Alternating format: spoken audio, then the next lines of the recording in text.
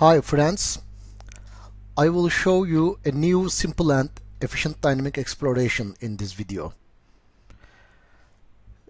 Dividing a segment into any equal parts. Our task is dividing a segment into equal parts. Let's make our preparation first. I need a segment first. Now I have a line segment AB. I don't need coordinate system. Because of that reason, let's close the height axis. Okay.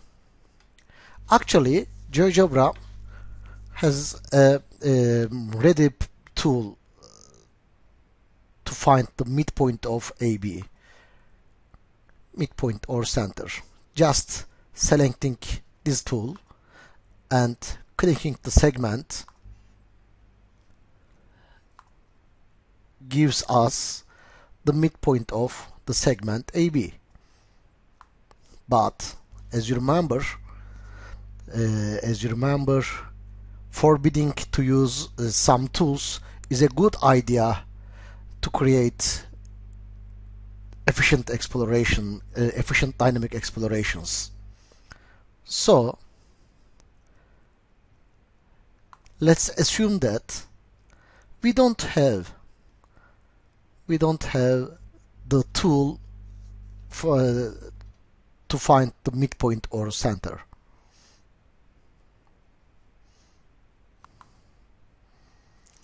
So now I don't use our midpoint tool.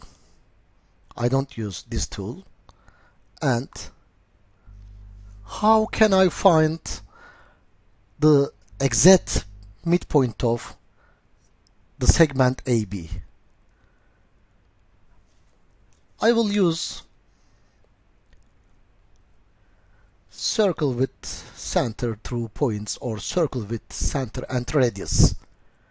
I mean, I need a compass to create a circular arc.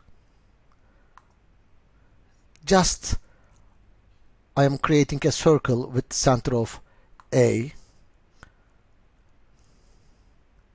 like this, and I need a second circle.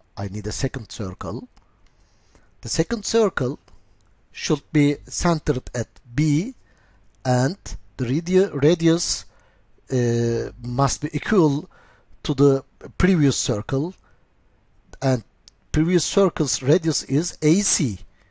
GeoGebra gives us simply to create a simple way to create a distance. I'm just selecting circle with center and radius, then click the center, and GeoGebra asks to us the radius. Just write here AC, and I have two circle with center of A and B, but with equal radiuses,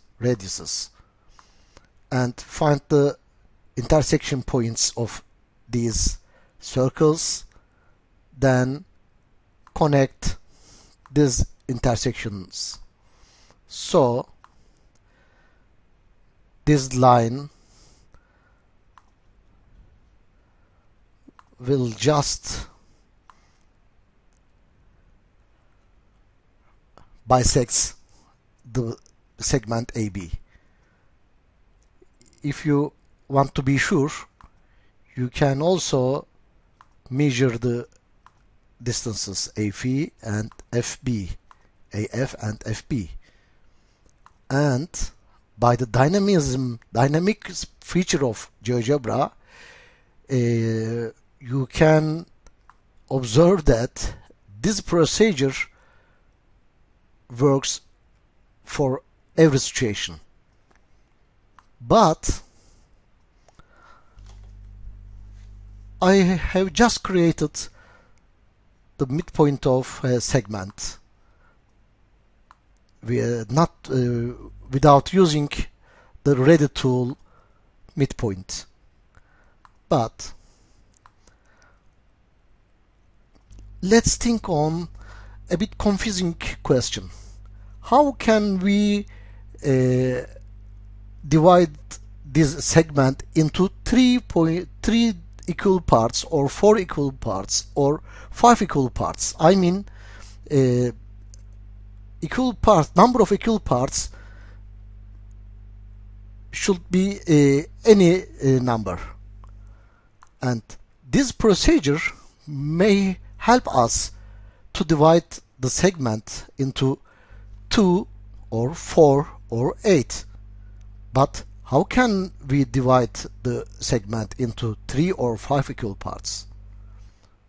Let's think on this deeper question now. Now, again, I will try to divide this line into 3 equal parts. You can easily use my procedure for other number of equal parts. Yes, just create a ray starting from the point A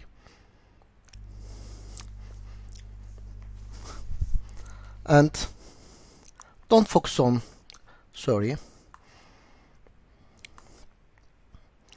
don't focus on where the C is. C is just to be used for calling this ray the ray AC. Then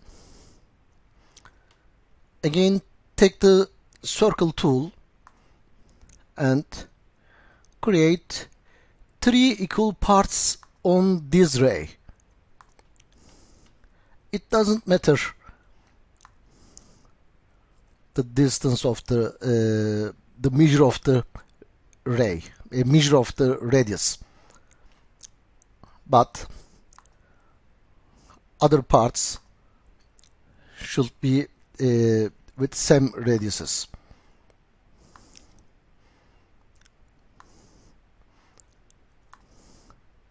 So by this way now I have 3 equal measures on the ray AC, and it doesn't matter how much the radiuses are, and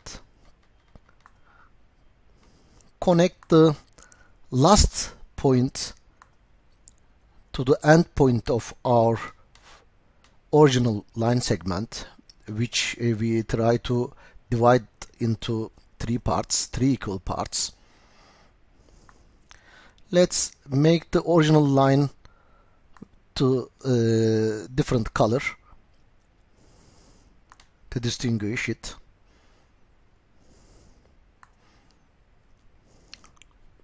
Then, using the fact coming from the similarity, you know similarity in Euclidean geometry,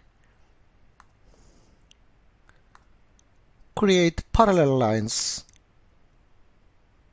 passing through this point on rays and parallel to this line. So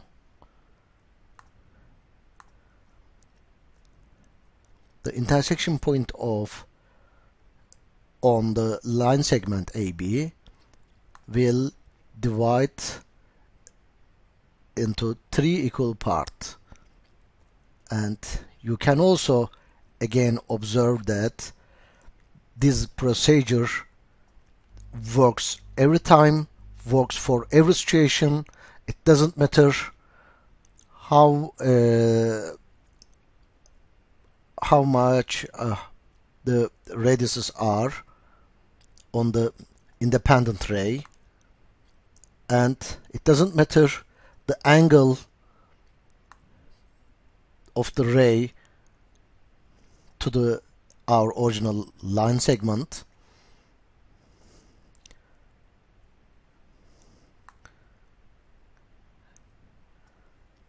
The dividing into three equal parts remain always same, and you can also use this procedure to divide into any number of equal parts of any segment. Thank you for watching.